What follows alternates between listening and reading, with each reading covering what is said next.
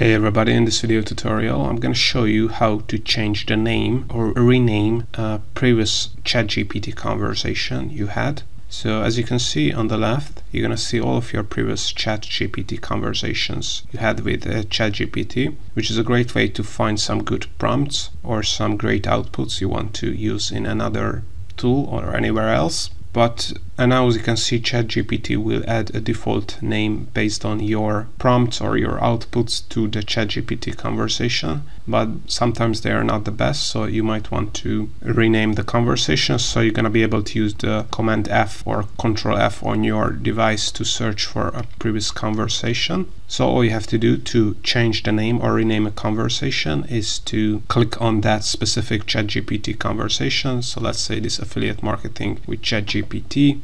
And if you click on the pencil icon here, you're gonna be able to rename the conversation you had with ChatGPT. So let's say instead of affiliate marketing with ChatGPT, making money with ChatGPT. And to save the name change of the ChatGPT conversation, all you have to do is click on the check mark here, and as you can see, the new name has been added to this ChatGPT conversation. So all in all, this is how to rename a ChatGPT chat or conversation using the pencil tool here.